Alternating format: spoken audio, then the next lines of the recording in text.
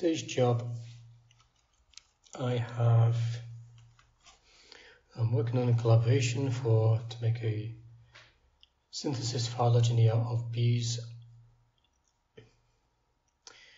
and I've done some various corrections. One thing I found I needed to do is I needed to add a couple more source trees to provide a bit more information.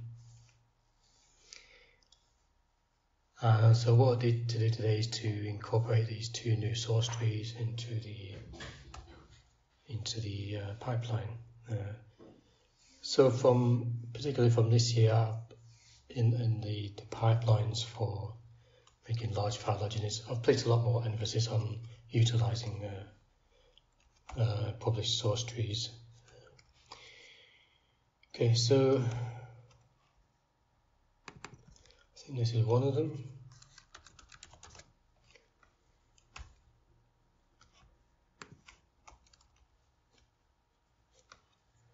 Okay, so this needs adding in.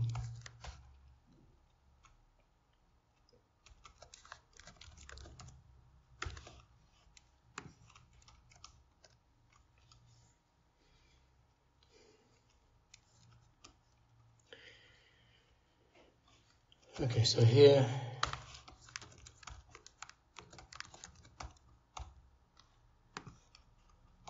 I'm going to add this at this point. Here's a new source tree, numeric format, and in this command it's just going to be copied to the working directory. I've added another one. I need to make sure, probably this also.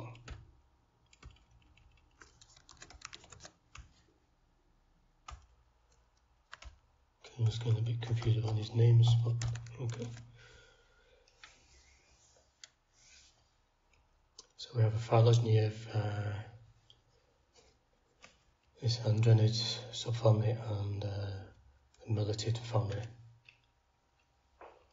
Two groups from the bees.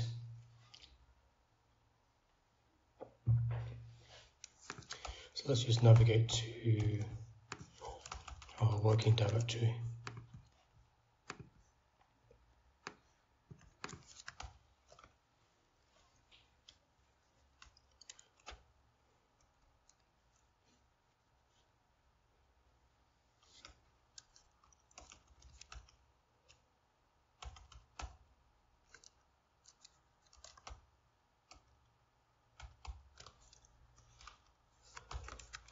Okay, we have source trees, which is a variable containing a list of file names, and we're going to go through each entry in this list. Each entry is going to be successively put into this variable name, just called file. The name which will then be printed to the screen. Echo just prints a variable to the screen, or anything for that matter. And we're going to be copying it, which should be held in this directory here to our working directory. And this, I don't think we need this. Hash these out. Okay, so it's just.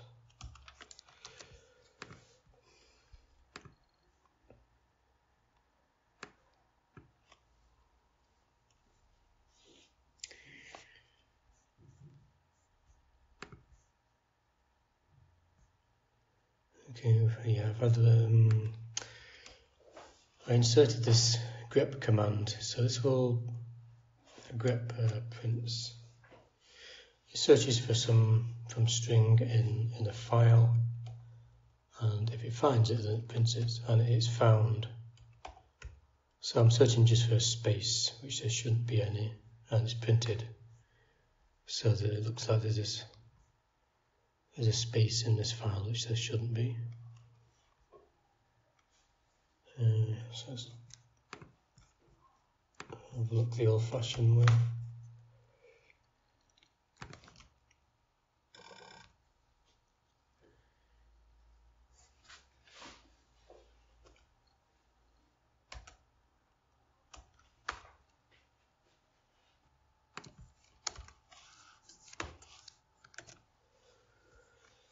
So this is a NUIC format file,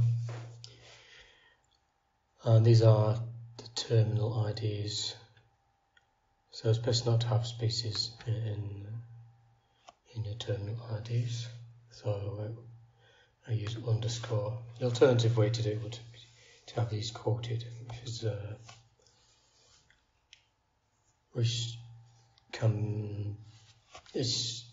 some people that are open to your life will have these single quotes around terminal IDs, but some software will have a problem with that. So not how I do it. Anyway, this should be another one. So I'll remove the space here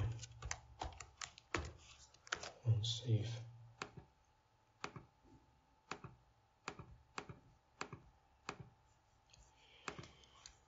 Okay, so let's try this again.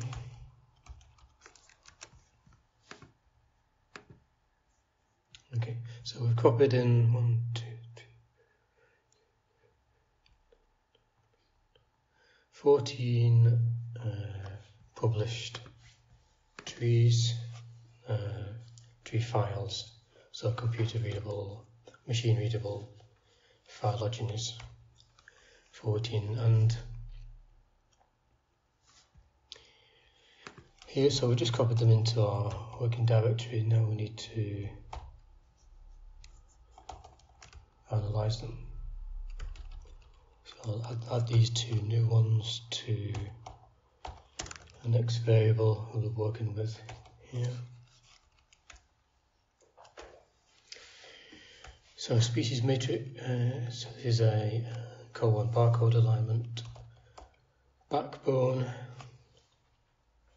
So what I'll be doing here is I'll be grafting subtrees from these candidate trees here onto a backbone, and a backbone I will always use some omics topology, taxon table containing taxonomic information.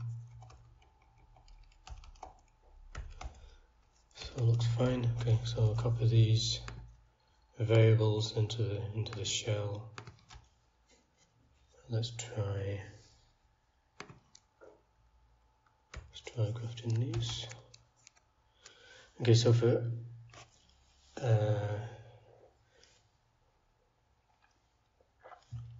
grafting, so this is a taxonomic. I mean, grafting is a quite a basic function in tree searching, but this is kind of taxonomic based grafting, so which requires inferring taxa for terminals of the backbone tree and looking for these taxa in source trees, and where you have a match, these can be grafted in.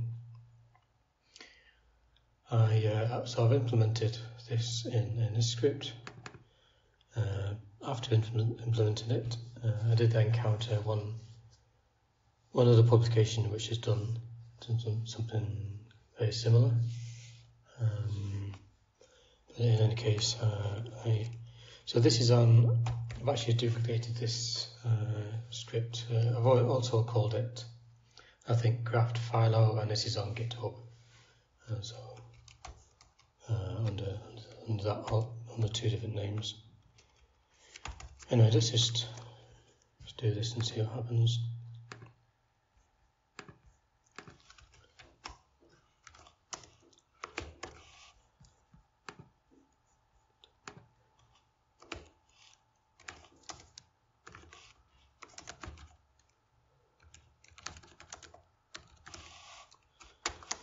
I don't know what will happen if this will be the same or...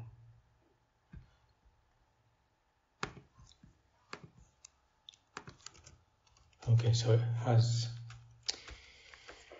these two source trees have resulted in additional information. So previously made 16 separate subtree graphs, and with those two extra source trees, two additional subtree graphs which is increasing number of terminals. Now,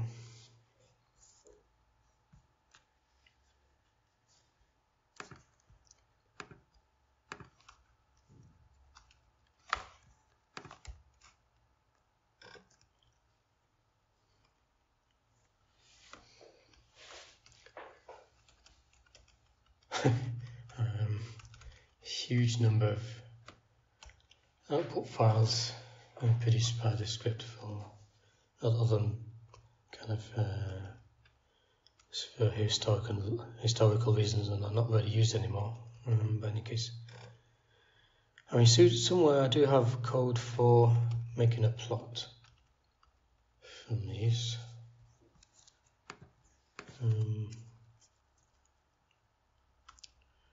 Yeah, here it is. Grafted labeled.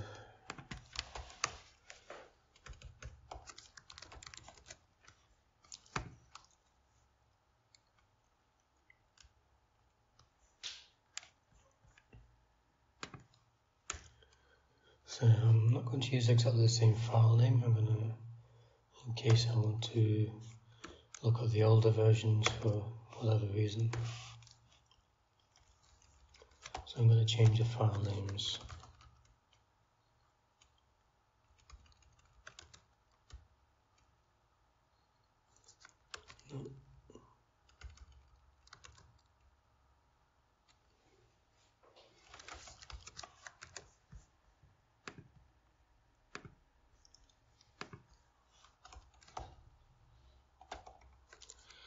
And so we have so this is one of the outputs of this grafting algorithm, and it is a Newick format result, and it has some internal labels. So this is what I think we'll try and plot this.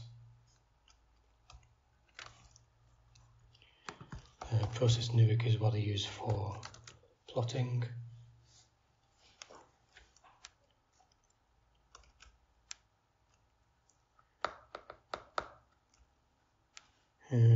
Probably need to insert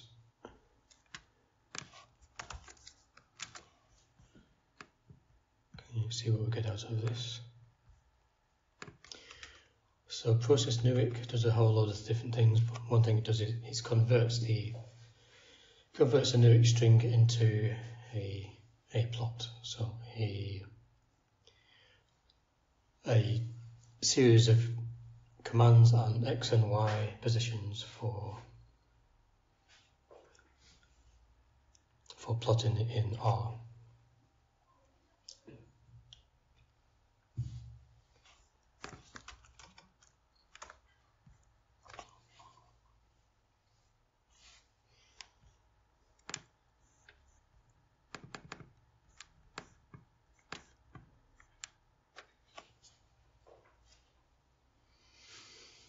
Okay, and we have a result of sorts. So we've added two new source trees. Let's go back to these. Ramas 2022 and we can. So I'm building up a database of published source trees, which I can show here. So we can get more information on these two new source trees. Let's just see what they are. So Ramas 2022 and Renine,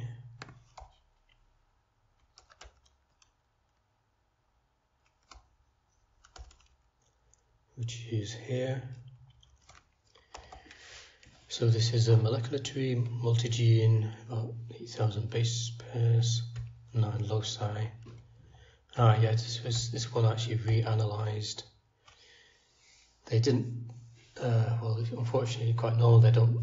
People don't often make available their tree topology as a machine readable, but at least sometimes they do make the matrix available. And in this case, they did, and I just reanalyzed this. So this is the phylogeny, which is a subfamily of Andrenidae. About 95 terminals after processing. We inferred the topology in XML using their available matrix and their partitioning scheme, and seem to be exactly the same as after a quick look. So this has been grafted onto the MAS 2022.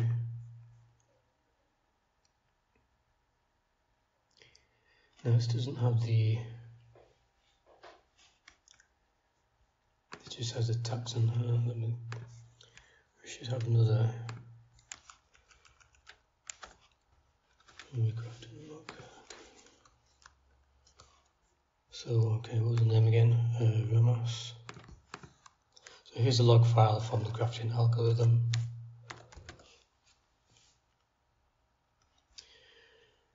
Let's see what happens. So it reads a source tree found for the.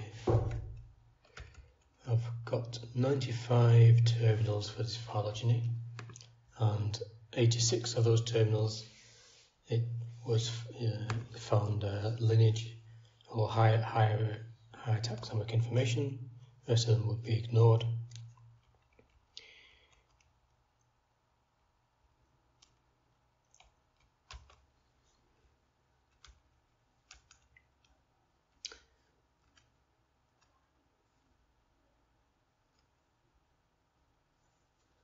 And here is some text output from the algorithm for assigning higher taxon names for the internal nodes of the source tree, which these need to be known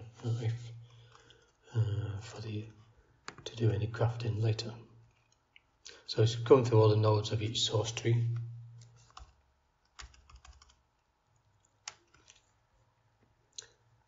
And for each node,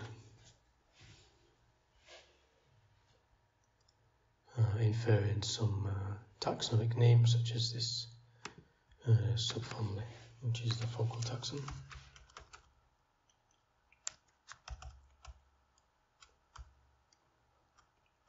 Okay, so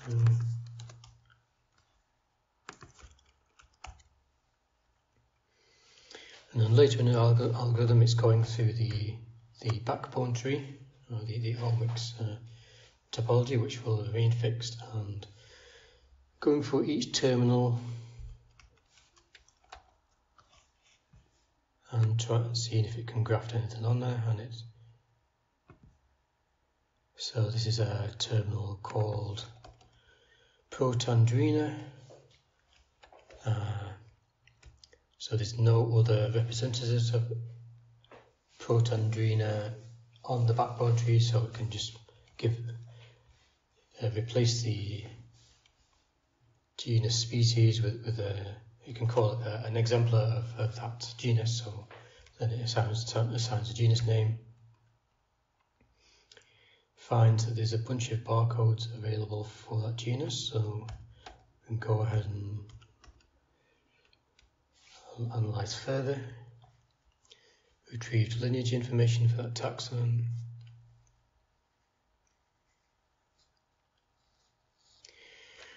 Now, after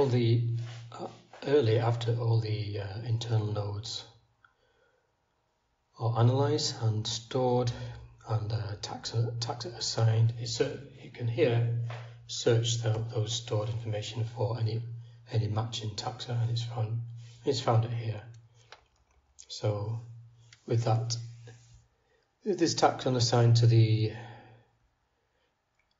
terminal of the backbone trees, it's found a matching taxon in the database of source trees here.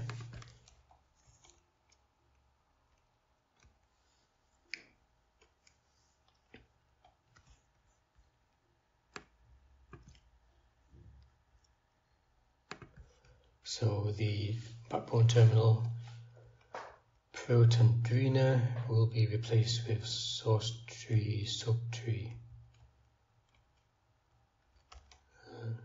and Andrenidae.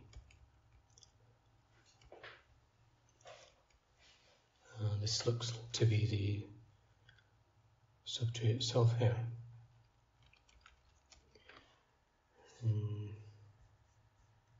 So we should be able to find these now in that image. Yep, so proton doing it here.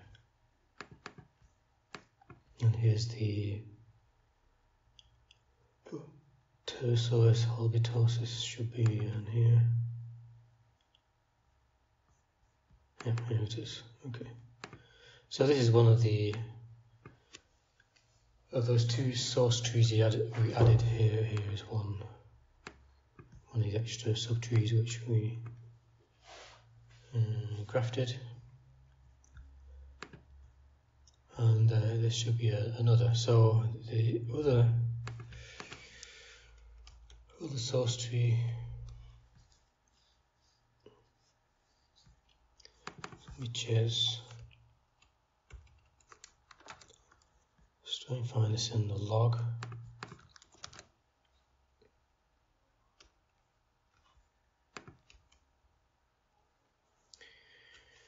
Okay, so in this case, backbone terminal Melita arrogans. We can assign the taxon Melita. There's barcodes available for this. And then that source tree we just added contains that taxon, so it can be grafted in.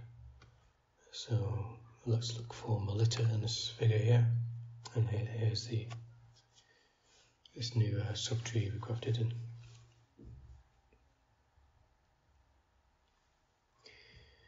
I think I've adopted this year, and this greatly reduces the search space of the downstream analyses, and I think it's just a lot more efficient.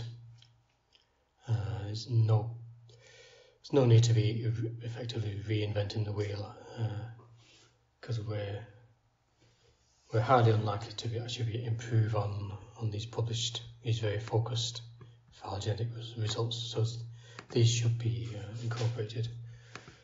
So this is just part of the process, is grafting, and following on from this, I'll be doing some integration with the DNA barcode data. But maybe you don't need to. Can save this for another time, and we're about half an hour in, so maybe that's enough. So we have incorporated some additional topological information into an Olbach's backbone, but to do this we need to build a database of published source trees now. So I urge anyone who is producing phylogenetic results to make their results available in all suitable repositories as a machine readable result. Okay, so enough for today.